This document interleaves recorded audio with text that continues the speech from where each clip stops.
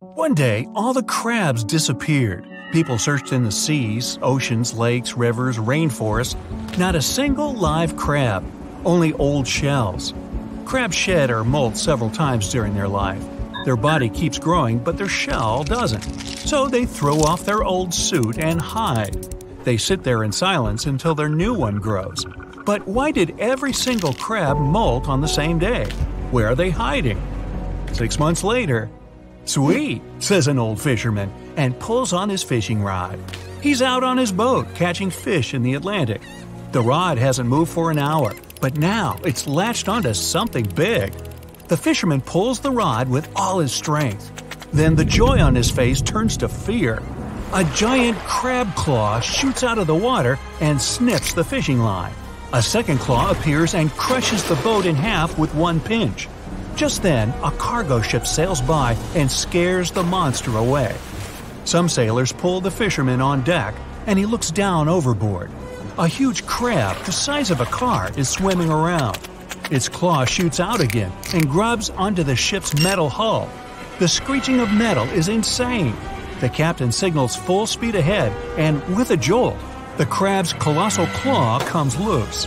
The ship sails to the shore on a low and mysterious tide. There's a strange vibration on shore. The sand begins to sink in on itself and form funnels. Humongous crabs crawl out. There are hundreds, thousands of them, and they're all heading for the water. Panic strikes, and people scream and run inland. While they flee, some people video the madness. It goes viral. But they're not alone. People everywhere are coming face to face with these monsters. No one knows what's going on. Crabs dig burrows when they molt. Deep down in the sand, they're protected from predators and bad weather. This time, something weird happened. They hid way deeper than ever before, so they had more time to grow. For 6 months, they've been sitting and waiting for their new shell to grow. Now they're out, and they only want one thing: food. Most crabs eat fish, alive and not, snails, and even other crabs, anything that gets in their way. They love fights and are naturally aggressive. But now that they're massive, small shellfish and algae are just not enough. A big fish would be delicious, but they can't catch them because crabs don't swim well. But on land, they move pretty quickly. The big fish are safe, but what about the rest of us? One day later, thousands of eyes come out of the water, like 1,000 submarine periscopes. Crabs have excellent vision, and they can spot a potential meal from far away. Their eyes can distinguish between houses and moving objects, cars, and people. Thousands of pairs of sharp, snapping claws emerge from the water and head for the city. There's chaos on the street. Crabs are running around, cutting down electric poles, overturning cars, and smashing glass. Everyone rushes off the street and heads for a narrow alley. A crab cuts off their escape. It eyes its prey, but it looks like the alley's too narrow. Whew, the people are safe. Not. The crab turns sideways and squeezes into the alley. It's hungry, and it starts snapping its claws. They're blocked in on all sides. The crabs are everywhere. The only way is up. People scramble up the fire escape to the roof. The crabs try to follow, but everything they grab onto, trees, even the metal fire escape, crushes under their enormous weight. The crabs are left looking up, hungry. Up on the roof, people watch as crabs destroy their city. Humans hunker down in their homes, but that doesn't stop the crabs. They break down doors and walls. Everyone gathers on the roofs, looking up to the sky for help. Helicopters finally arrive and evacuate the city. Huge crabs bring huge problems to Christmas Island. It's in the waters between Indonesia and Australia. The islanders pack their bags, drive to the pier, and leave the island. They're pretty scared, but also a bit confused. Once the last human's gone, the island gets quiet. But there still aren't any crabs. What's going on? The sky is overcast, and it starts to rain heavily. As soon as the first drop hits the ground, a tiny vibration shoots across the land. The rainforest in the middle of the island starts to change shape. Trees fall and the earth shakes. But this is not an earthquake. It's worse. Giant red crabs poke their heads out. Not hundreds, not thousands, but tens of millions. These crabs migrate every year from the rainforest to the coast of the Indian Ocean to breed. Even at normal size, the crabs cover the roads. They look like a long red river. The migration lasts about 3 weeks. But now that these crabs are so big, they cover almost half the island. They demolish trees, cars, houses, everything in their path. Then, just like that, they disappear into the Indian Ocean. The deeper you go, the creepier they get. You're about to travel to the darkest ocean depths and check whether this claim is true. Are the creatures living there as scary as people think? You go 120 feet down underwater. Pay close attention to the bottom under your flippers. Oh my, what's that terrifying face half hidden in the sand? That's the northern stargazer. You can meet this fish in the eastern United States. It buries itself in the sand until unsuspecting prey gets near. Then, the nightmarish creature electrically shocks the poor animal and dines on it. You are moving deeper to 240 feet under the surface. That's where you spot a colorful, puffy creature, no more than 1 foot long. It's the sarcastic fringehead. At first, the fish seems to be harmless. Only unless it's provoked. When this animal is agitated, it opens its huge mouth to fend off predators. This defense tactic is a sight to behold, both surprising and frightening. Luckily, the fish is no threat to people whatsoever. The creature you see next can comfortably live in shallow waters, but you meet it at a depth of 900 feet. You don't even need to wonder why the animal's called the Game of Thrones brittle star. Unlike starfish that slowly crawl across the seabed, this creature moves fast. It wriggles its long, flexible arms to get from point A to point B. Its body is protected by a hard calcium carbonate shell. Also called snake stars, these creatures are tiny and easily fit in nooks, cracks, and small crevices in rocks. At a much greater depth of 2,000 feet, you come across the giant squid. For a long time, it was thought to be a creature from legends rather than a real animal. The giant squid was first caught on camera in 2001, and it's exactly as big as its name implies. The creature's eyeballs are the size of soccer balls, and the squid itself can weigh up to 600 pounds. Almost 3,000 feet below the surface, you get spooked by another creepy-looking animal. It's somewhat red and rather small, no longer than 1 foot long. As you approach the creature, it looks rather docile, or maybe just indifferent. The vampire squid, that's the animal's name, looks like an umbrella with tentacles. It doesn't even produce ink, so you leave it alone. Soon after that, at a depth of 3,200 feet, you meet the cookie cutter shark. This creature is a parasite. It attaches itself to big fishes, dolphins, whales, and sometimes even people. Then, using its neatly arranged serrated teeth, it gouges out cookie-sized pieces of meat. This nasty glowing animal doesn't grow larger than 20 inches and lives in the ocean twilight zone. At a depth of 3,300 feet, the light becomes a rare and valuable thing. The animals living that far away from the surface have to evolve unusual features to survive. That's how the barrel-eye fish ended up with a transparent head and 2 super-sensitive barrel-shaped eyes. Right now, pretty much like always, they're pointed upward, allowing the fish to see potential prey and you. Almost 4,000 feet below the surface, you see something droopy and saggy. The blobfish doesn't have a skeleton or any muscle. Its jelly-like flesh lets the creature survive incredible water pressure. Despite its appearance, the blobfish is an ambush predator. It usually lies very still on the bottom, waiting for unsuspecting prey to swim by. You go a bit deeper and spot a creature that looks particularly ghastly. The goblin shark senses prey with its snout. The creature's terrifying jaws are attached to elastic ligaments. When some animal comes too close, the shark catapults its mouth forward to catch it. If your mouth could do the same, you would be able to eat things dangling 7 inches away from your face. Even deeper than that, at 5,000 feet, you notice another member of the shark family. The frilled shark looks like an overgrown eel, but its gills are lined with red fringe at the edges, hence the name. The creature's horrifying mouth has 25 rows of razor-sharp backward-facing teeth, 300 in total. The shark prefers to hover in the water, waiting for its prey to come closer. Then, it charges at it like a snake. Suddenly, you see something glow brightly like an electric bulb. But after coming closer, you recoil in horror. The creature looks like an upgraded eel equipped with oversized teeth.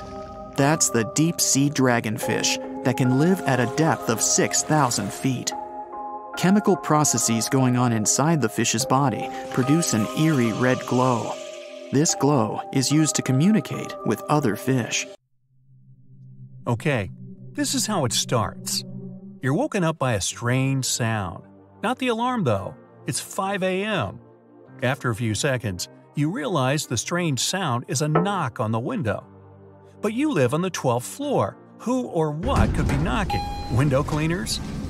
You live in an ordinary apartment building, not a skyscraper with offices. The knocking is getting stronger. You muster up the courage and go to the window, reach for the curtain, and abruptly pull it aside. What you see is fantastic. There are flying or floating small fish outside your window. Thousands of them. A shoal of sardines rising directly to the sky. A few knock on your window as they pass. There are so many sardines, you can't see what's going on outside. But as the last fish flies by, the full picture opens before you. Large and small fish fly between the houses. Octopuses cut through the air with their tentacles into a rain cloud. A huge whale is slowly drifting toward the horizon. Above the roof of a nearby house, 2 sharks chase 4 sea lions. A neighbor waves to you. He holds a fishing rod from the window and waits for the fish to bite. A flock of dolphins flies past your window. They cheerfully whistle as if they're greeting you. What's going on? You turn on the TV. All the channels are playing the same thing. Sea creatures of the earth have learned to fly, leaving the ocean and filling the air. All flights worldwide are canceled, and fishing vessels are idle in the seas, oceans, lakes, and rivers. And no one knows what happened. Well, you get dressed and go outside. Sea turtles crawl on the ground. They shiver, flap their fins, and rise into the air. A flock of shrimp flies past you. Has the ocean lost its gravity? What happened to all the water? You live in a port town close to the sea, so you decide to go to the coast. You reach the shore and see the water is calm. Gravity seems to be intact, but the sea creatures continue to take to the air. 6 months later, people gradually get used to the new natural phenomenon. Fish occupy most of the sky. Some sea creatures penetrate the middle layers of the atmosphere. Smaller birds have almost disappeared since the presence of predatory fish in the sky. But birds of prey that hunt fish gained weight. They've eaten so much that they can't fly anymore. Plump gulls, albatrosses, pelicans, and eagles can hardly walk and barely support themselves. Planes stopped flying and ship travel increased. The world's ecosystem is completely changing. The ocean becomes lifeless. The number of bacteria, microbes, and various nutrients in the water move to the air. People get sick more often, and in some areas, it becomes difficult to breathe. When it rains, millions of shrimp and small fish fall to the ground along with the water. Many predatory mammals that have been feeding on fish begin to starve. They go out to the roads and cities to find food. Scientists research the flying creatures and find that they somehow changed the structure of their lungs. But how fish got the ability to fly is still unknown. It seems nature just decided to push people out of their usual environment. Fishermen build balloons to fish in the sky. Some athletes throw a lasso at flying whales and ride them like huge horses. though the landing can be difficult. Creatures that previously swam only in the very depths of the ocean settle at high altitudes. Researchers discover new, previously unknown fish species. From the ocean depths, a giant octopus rose into the air. Many call it the kraken. This monster has found a new home right on top of Mount Everest. Now everyone is afraid to climb this mountain. The most deep-water creatures reach space. On the ISS, astronauts observe amazing animals flying past. They look like aliens from other planets, not Earth. A shimmering portal closes behind your back. A smiley guide greets you. Hey, you're not the first person to travel between the worlds, but such a journey still remains something out of the ordinary. At first sight, the place is not that different from your own. The same people, the same transport, similar architecture. Then why did your friends swear it would be the trip of your life? Your travel agent told you the town you'd be visiting is at the seaside. That's why you ask your guide if you could spend some time near the ocean. He gives you a funny look, but agrees. The day's brilliant, sunny, and hot. It feels only natural to take your clothes off to get some sun. After a while, you get up to go have a swim in foamy waves. But your guide grabs your arm. His grip is unexpectedly strong, his face anxious. No, it was risky enough to come to the beach and stay so close to the water, and now you're going to take a chance with your life? Huh? That's all you can answer. There must be some misunderstanding. What's so dangerous about this beach? Rip currents? The guide suddenly calms down. Don't tell me you don't know why people from your world travel here? You shake your head, and the man starts to laugh. When he's done chuckling, he becomes serious and mutters, "Okay, I'll show you something you won't be able to forget. Ever. Let's go." You walk along the beach, keeping more than enough space between you and the water. What surprises and worries you the most is the eerie silence.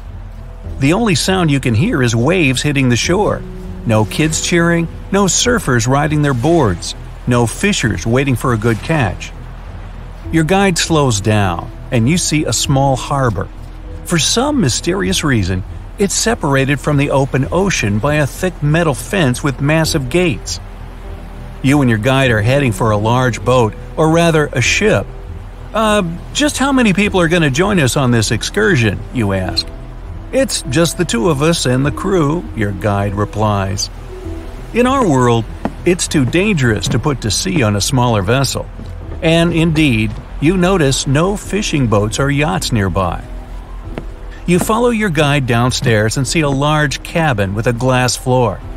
Feel free to step on the glass, it's super thick and literally unbreakable. The ship starts vibrating and moves away from the shore. You're watching the rocky bottom, corals, and schools of colorful fish pass by. The water under the ship is getting darker. All of a sudden, your guide whispers, "Here it is." The creature is enormous, longer than a semi-trailer and almost as long as the vessel you're on. Its body shape resembles that of the modern-day monitor lizard, but longer and more streamlined. This makes the animal more fitted for swimming. Its limbs are short, with webbing between fingers. It also has a wide tail with a broad triangular plate on it. While swimming, the critter keeps its body stiff to reduce the drag through the water.